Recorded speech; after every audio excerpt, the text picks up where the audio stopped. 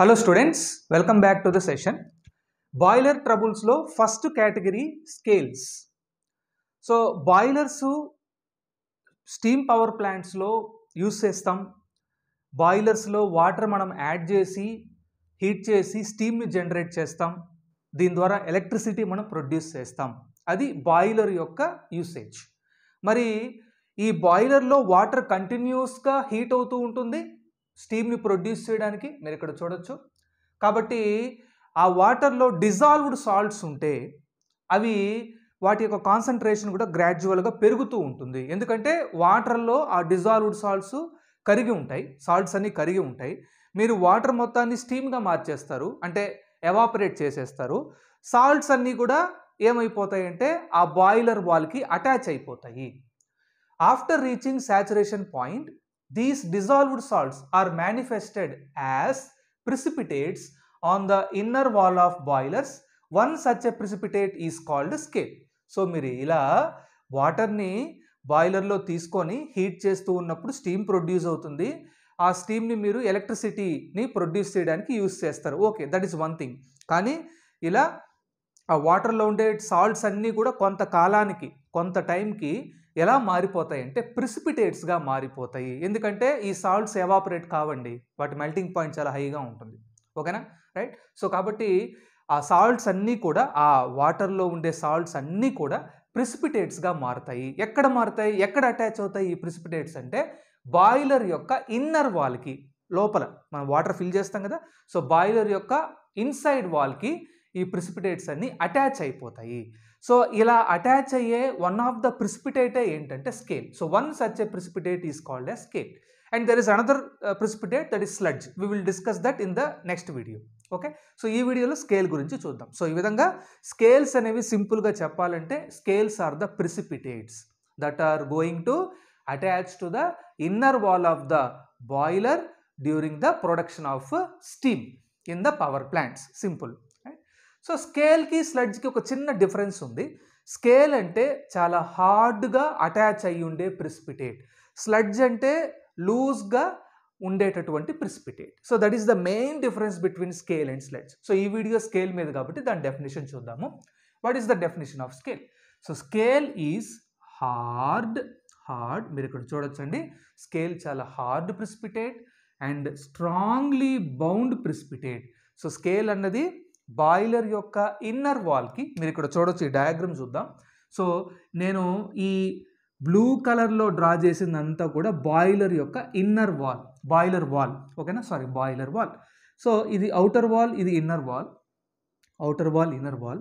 Inner వాల్కి నేను ఇక్కడ రెడ్ కలర్లో నేను స్పెరికల్గా స్కేల్ని డ్రా చేశాను, అంటే రెడ్ కలర్లో ప్రిసిపిటేట్ని అటాచ్ చేసేసాను. ఓకే, సో ఇదే ఈ రెడ్ కలర్లో ఉన్నదే యాక్చువల్గా ఏంటంటే స్కేల్. అండ్ దీని లోపల మనకు వాటర్ ఉంది, బాయిలర్లో వాటర్ తీసుకున్నా మనం స్టీమ్ని ప్రొడ్యూస్ చేస్తాం. సో కాబట్టి స్కేల్ ఎప్పుడు కూడా చాలా హార్డ్గా ఉంటుంది అండ్ చాలా స్ట్రాంగ్గా బైండ్ అవుతుంది స్కేల్ ఎప్పుడు కానీ. So scale is hard, strongly bound precipitate on the inner wall of the boiler. Okay, then scales are the main source far boiler trouble. So బాయిలర్స్లో ప్రాపర్గా స్టీమ్ ప్రొడ్యూస్ కాకుండా పోవడానికి మేజర్ సోర్స్, మేజర్ కారణం ఎవరంటే deposition of scales. ఓకేనండి. So simply scales are the hard ప్రిసిపిటేట్స్ that are attached on the inner wall of the boiler during the production of steam. Scales are responsible for major boiler troubles. So boilers are troubled by the formation of scales. Now let us see the causes for scales deposition. So scales, ఈ precipitate, scale అనే ఈ precipitate ఎలా form అవుతుందో మనం చూద్దాం. So first cause మనం ఇక్కడ రాసుకున్నాం నీట్గా, decomposition of calcium bicarbonate. So మనకు తెలుసండి formula, calcium bicarbonate CaHCO3 twice. So ఇది కాల్షియం బైకార్బోనేట్. సో వాటర్లో ఉండే, బాయిలర్ వాటర్లో ఉండే కాల్షియం బైకార్బోనేట్, మీరు ఆ బాయిలర్ని హీట్ చేస్తారు స్టీమ్ ప్రొడ్యూస్ చేయడానికి. కాబట్టి హీట్ వల్ల కాల్షియం బైకార్బోనేటు ఎలా డికంపోజ్ అవుతుందంటే calcium carbonate plus H2O plus CO2 gas. Okay, so ఈ కాల్షియం కార్బోనేట్ అనేది ఒక సాఫ్ట్ స్కేల్. ఓకేనండి. సో స్కేల్స్లో కూడా హార్డ్ స్కేల్స్ ఉన్నాయి, సాఫ్ట్ స్కేల్స్ ఉన్నాయి. ఇది కూడా అటాచ్ అవుతుంది కానీ అంత హార్డ్ స్కేల్ కాదు. So calcium bicarbonate calcium carbonate స్కేల్గా decompose అవుతుంది హీట్ చేయడం వల్ల. ఎందుకంటే మనము బాయిలర్లో వాటర్ తీసుకొని హీట్ చేస్తాం స్టీమ్ ప్రొడ్యూస్ చేయడానికి, అంతేగాని బాయిలర్ ఎప్పుడు కానీ నార్మల్ టెంపరేచర్ దగ్గర ఉండదండి, మీకు తెలిసిందే అవునా. స్టీమ్ రావాలంటే వాటర్ని హీట్ చేయాల్సిందే. సో కాబట్టి కాల్షియం బైకార్బోనేట్ డికంపోజ్ అయిపోతుంది హీట్ వల్ల, కాల్షియం కార్బోనేట్ అనే ఒక సాఫ్ట్ స్కేల్గా డికంపోజ్ అయిపోతుంది. ఈ కాల్షియం కార్బోనేట్ బాయిలర్ ఇన్నర్ వారికి అటాచ్ అయిపోతుంది. ఓకేనా. That is the first cause for scale formation, decomposition of calcium bicarbonate. Then second cause for scale formation is hydrolysis of magnesium salts. So let us take a salt, magnesium chloride. ఓకేనా. So magnesium chloride salt తీసుకున్నాం, plus hydrolysis అంటే మీరు దానికి water add చేస్తారు. Hydro అంటే వాటరే కదండి. So water add చేయండి, బాయిలర్లో ఆల్రెడీ వాటర్ ఉంది. సో వాటర్లో ఉండే ఆ మెగ్నీషియం క్లోరైడ్ సాల్ట్ వాటర్తో రియాక్ట్ అయ్యి ఎలా డికంపోజ్ అవుతుందంటే మెగ్నీషియం హైడ్రాక్సైడ్ స్కేల్. ఓకేనా. సో ఇది మెగ్నీషియం హైడ్రాక్సైడ్ స్కేల్. ఇది కూడా ఒక soft type of scale. Okay, soft type of scale. So magnesium chloride dissolved salt boiler వాటర్లో ఉంటే అది హీట్ ఎఫెక్ట్ వల్ల, బాయిలర్లో ఎప్పుడు కానీ టెంపరేచర్స్ ఎక్కువ ఉంటాయి. సో కాబట్టి మెగ్నీషియం క్లోరైడ్ డికంపోజ్ అవుతుంది మెగ్నీషియం హైడ్రాక్సైడ్ సాఫ్ట్ స్కేల్గా. ఈ స్కేలు మనకు బాయిలర్ ఇన్నర్ వాల్కి అటాచ్ అయిపోతుంది, ట్రబుల్ని కాజ్ చేస్తుంది. ఓకేనండి, simple. Then third reason deposition of calcium sulphate. ఇక్కడ చూడండి, కాల్షియం సల్ఫేట్కి ఒక స్పెషల్ క్యారెక్టర్ ఉంది. ఆ క్యారెక్టర్ ఏంటంటే ఇక్కడ చూడండి, character as temperature increases in boiler the solubility of calcium sulphate decreases. అంటే బాయిలర్లో ఎప్పుడు కానీ మెల్లగా టెంపరేచర్ రైజ్ అవుతూ ఉంటుంది. రైజ్ అయిపోయిన తర్వాత ఉన్న వాటర్ మొత్తం కూడా చాలా హై టెంపరేచర్కి వచ్చిన తర్వాత వాటర్ మొత్తం కూడా స్టీమ్గా మారిపోతుంది. ఓకేనా. బట్ ఆ వాటర్లో కాల్షియం సల్ఫేట్ అనే సాల్ట్ కనుక ఉంటే, ఈ సాల్ట్ ఏం చేస్తుందంటే, ఈ సాల్ట్కు ఉన్న క్యారెక్టర్ టెంపరేచర్ పెంచే కొద్దీ ఆ సాల్ట్ ఇంకా వాటర్లో కరగదు, అది ప్రిసిపిటేట్గా మారిపోతుంది. అంటే దాని మీనింగ్ ఏంటంటే calcium sulphate is soluble in cold water are normal water. Calcium sulphate is not soluble in heated water. But boiler is always present at high temperature.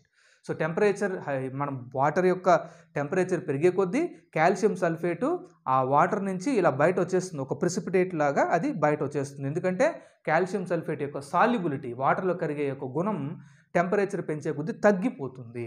So కాబట్టి కొద్దిసేపటికి, కొంతకాలానికి కాల్షియం సల్ఫేట్ ఒక హార్డ్ స్కేల్గా మారుతుంది. మీరు ఇక్కడ చూడండి, calcium sulphate ఒక hard స్కేల్గా మారిపోతుంది. సో అది కాల్షియం సల్ఫేట్ స్కేల్ గురించి ఒక స్పెషల్ స్టడీ. అది కాల్షియం సల్ఫేటు టెంపరేచర్ ఇంక్రీజ్ అయ్యే కొద్దీ స్కేల్గా మారిపోతుంది, సింపుల్గా. Okay. Then last cause for boiler scale formation is deposition of silica. So boiler వాటర్లో సిలికా, SiO2 సిలికా కనుక ఉంటే, సో ఆ సిలికా వాటర్లో, బాయిలర్ వాటర్లో ఉండే కాల్షియం అండ్ మెగ్నీషియం సాల్ట్స్తో రియాక్ట్ అయ్యి ఎలా కన్వర్ట్ అవుతుందంటే calcium silicate and magnesium silicate స్కేల్స్గా convert అవుతుంది. ఈ స్కేల్స్ డిపాజిట్ అవుతాయి బాయిలర్ వాల్కి, ట్రబుల్ని కాజ్ చేస్తాయి. So these are the 4 reasons for scales formation. The reason number 1 is decomposition of calcium bicarbonate. Calcium bicarbonate high temperature దగ్గర decompose అవుతుంది, calcium carbonate soft స్కేల్గా. Hydrolysis of magnesium salt, ఇది reason number 2. Magnesium chloride, magnesium hydroxide soft స్కేల్గా convert అయిపోతుంది. Then third cause deposition of calcium sulphate. So calcium sulphate temperature increase చేసే కొద్ది బాయిలర్లో ఒక ప్రిసిపిటేట్గా మారిపోతుంది. And last reason deposition of silica. So silica, boiler వాటర్లో ఉండే silica, so ఆ వాటర్లో ఉండే కాల్షియం సాల్ట్స్, మెగ్నీషియం సాల్ట్స్తో రియాక్ట్ అయ్యి కాల్షియం సిలికేట్ గాను, మెగ్నీషియం సిలికేట్ స్కేల్స్ గాను మారిపోతాయి. ఇలా ఇవి బాయిలర్ని డెస్ట్రాయ్ చేస్తాయి, బాయిలర్కి ట్రబుల్ కాస్ట్ చేస్తాయి, స్టీమ్ ప్రొడ్యూస్ చేయనీయకుండా. ఓకేనా. Then what are the disadvantages of scales formation? So first disadvantage ఏంటంటే వేస్టేజ్ ఆఫ్ ఫ్యూయల్. ఓకేనా. సో మీరు ఇక్కడ చూడండి, నేను మీ అండర్స్టాండింగ్ ఒక డయాగ్రామ్ డ్రా చేశాను. ఓకే. సో ఇక్కడ బాయిలర్ ఉంది, ఇది బాయిలర్ వాల్. బాయిలర్ వాల్కి లోపల అంటే ఇన్నర్ వాల్లో మనకి ఏం ఫామ్ అయ్యేది అంటే స్కేల్ ఫామ్ అయ్యేది, అవునా. ఈ రెడ్ కలర్ డ్రాయింగ్ అంతా కూడా స్కేలే, రైట్. నేను ఇక్కడ రాశాను, స్కేల్కి ఒక క్యారెక్టర్ రాశాను, అదేంటంటే హీట్ ఇన్సులేటర్. స్కేల్స్ ఫామ్ అయినాయి అంటే బాయిలర్ ఇన్నర్ వాల్లోకి, అవి హీట్ ఇన్సులేటర్స్, అవి హీట్ని అలో చేయవు. ఓకేనా. ఎప్పుడైతే హీట్ని అలో చేయవో మనం ఏం చేస్తామంటే స్టీమ్ రాదు. స్టీమ్ రాకపోతే మనం ఏం చేస్తాం, ఎక్కువ ఫ్యూయల్ని, ఎక్కువ కోల్ మనం బర్న్ చేస్తాం. అంటే ఫ్యూయల్ మొత్తం వేస్ట్ అయినట్టే కదండి, అవునా, రైట్. సో కాబట్టి ఈ స్కేల్స్ హీట్ ఇన్సులేటర్స్ కాబట్టి అవి హీట్ని సో ఇలా బాయిలర్ లోపలికి వాటర్కి పంపించాలి హీట్ని మనం, అవునా, అప్పుడు వాటరు స్టీమ్గా మారుతుంది. కానీ ఇక్కడ ఈ హీట్ అంటే అవుటర్ బర్న్ అయ్యే ఈ ఫ్యూయల్కి, ఈ హీట్ ఎనర్జీకి అండ్ ఇక్కడ ఉండే వాటర్కి మధ్యలో ఏది ఉంటుందంటే స్కేల్ అనేది ఒక బ్యారియర్ లాగా ఉంటుంది. ఈ బ్యారియర్ ఏం చేస్తుందంటే హీట్ని లోపలికి పంపించదు బాయిలర్ లోపలికి. సో కాబట్టి స్టీమ్ ప్రొడక్షన్ తగ్గిపోతుంది. సో స్టీమ్ ప్రొడక్షన్ తగ్గిపోతుందంటే మనం ఏం చేస్తాం, ఆటోమేటిక్గా ఎక్కువ ఫ్యూయల్ని బర్న్ చేస్తాం. అరే ఏంటి స్టీమ్ రావట్లేదు, ఎక్కువ ఫ్యూయల్ బర్న్ చేస్తాం. సో దీనివల్ల ఫ్యూయల్ అనేది అంటే మీ దగ్గర ఉండే కోల్, బొగ్గు ఫ్యూయల్ అనేది ఎక్కువ వేస్ట్ అయిపోతుంది థర్మల్ పవర్ ప్లాంట్స్లో. సో అది ఒక disadvantage. Second disadvantage, lowering boiler safety. మీరు ఎక్కువ హీట్ ఇస్తున్నారు, ఎక్కువ స్టీమ్ వస్తుంది, దీనివల్ల ఎక్కువ స్టీమ్ వస్తుంది. ఎక్కువ స్టీమ్ వస్తే స్టీము గ్యాసియస్ ఫేజ్లో ఉంటుంది కాబట్టి ప్రెషర్ కూడా ఎక్కువ ఉంటుంది దానికి. సో కాబట్టి ఆ ప్రెషర్ని, అంత హై స్టీమ్ ప్రెషర్ని బాయిలరు మెయింటైన్ చేయలేకపోవచ్చు. సో కాబట్టి అటువంటి బాయిలర్ దగ్గర వర్క్ చేయడం కూడా చాలా అన్సేఫ్, ఓకేనా. దెన్ థర్డ్ ఏంటంటే డేంజర్ ఆఫ్ ఎక్స్ప్లోజన్. ఇది చూడండి చాలా డేంజర్. సో ఇక్కడ ఎక్కువ మీరు హీట్ చేస్తున్నారు, స్కేల్ ఉంది కాబట్టి బాయిలర్లో, సో ఎక్కువ స్టీమ్ కోసం. సో ఎక్కువ స్టీమ్ వచ్చిందంటే, మరీ ఎక్కువ స్టీమ్ వచ్చిందనుకోండి, బాయిలర్ వాల్సే బ్రేక్ అయిపోతాయి, బాయిలరే ఎక్స్ప్లోడ్ అయిపోతుంది, ఓకేనా. సో అటువంటి ట్రబుల్ కూడా ఉంది, స్కేల్స్ వల్ల డిసడ్వాంటేజ్ ఉంది, చాలా critical condition. And fourth disadvantage ఏంటంటే డిక్రీజ్డ్ బాయిలర్ ఎఫిషియన్సీ. అంటే ఈ స్కేల్స్ బాయిలర్ యొక్క ఇన్నర్ వాల్కి అటాచ్ అయిపోతాయి.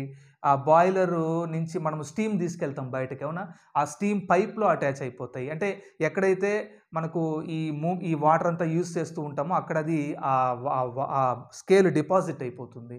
ఇలా డిపాజిట్ అయిపోవడం వల్ల బాయిలర్ యొక్క కెపాసిటీ, వర్కింగ్ ఎఫిషియన్సీ కూడా తగ్గిపోతుంది. So these are the 4 disadvantages of scales. Then how to prevent are control scales. So స్కేల్స్ని ఎలా మనం ప్రివెంట్ చేయాలి అంటే ద బెస్ట్ మెథడ్ ఏంటంటే using soft water in boiler. So బాయిలర్లో మీరు సాఫ్ట్ వాటర్ యూజ్ చేయండి steam produce చేయడానికి, ఓకేనా. దెన్ ఒకవేళ ఇన్ కేస్ స్కేల్స్ కనుక చాలా సాఫ్ట్ స్కేల్స్ అనుకోండి, for example calcium carbonate, magnesium hydroxide scales అనుకోండి, ఇటువంటి స్కేల్స్ మనము మాన్యువల్గా కూడా అంటే లేబర్ వర్క్ యూస్ చేసి కూడా మనం రిమూవ్ చేయొచ్చు. అంటే హ్యామర్స్తో దాన్ని బీట్ చేయడం కానీ, వైర్ బ్రష్తో ప్రెషర్ యూస్ చేసి తీసేయడం కానీ, స్క్రాపర్స్తో దాన్ని మనం రుద్దడం కానీ, ఇటువంటి యాక్టివిటీస్ వల్ల మాన్యువల్గా కూడా మనము లేబర్ వర్క్తో మనము స్కేల్స్ని రిమూవ్ చేయొచ్చు బాయిలర్ నుంచి, ఓకేనా. దెన్ యూజింగ్ సాఫ్ట్ వాటర్ ఇందాకే చెప్పుకున్నాం. దెన్ ఇంకొక ఆప్షన్ మనకి ఏంటంటే we can dissolve scales in chemicals like acids, HCl, H2SO4. So hydrochloric acid, sulphuric acid మనము బాయిలర్కి యాడ్ చేస్తే అది పవర్ఫుల్ యాసిడ్స్ కాబట్టి ఆ యాసిడ్స్లో ఈ సాల్ట్స్ రిమూవ్ అయిపోతాయి, ఓకేనా.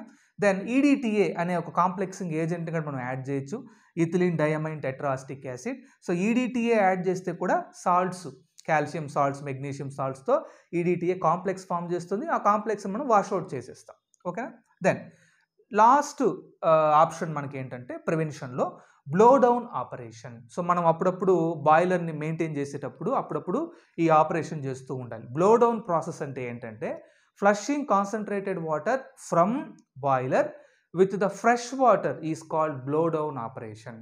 సో మనకు బాయిలర్లో స్కేల్స్ ఎక్కువ ఫామ్ అవుతున్నాయని మనకు తెలిసింది. మనం ఏం చేస్తామంటే ఒక్కసారిగా ఏం చేస్తామంటే ఆ ఓల్డ్ వాటర్ని అంటే ఆ కాన్సన్ట్రేటెడ్ వాటర్ని ఒక్కసారిగా రిమూవ్ చేస్తాం. ఎలా రిమూవ్ చేస్తామంటే కాన్సన్ట్రేటెడ్ వాటర్ని వదిలే టైంలో మనం ఫ్రెష్ వాటర్ యాడ్ చేస్తాం.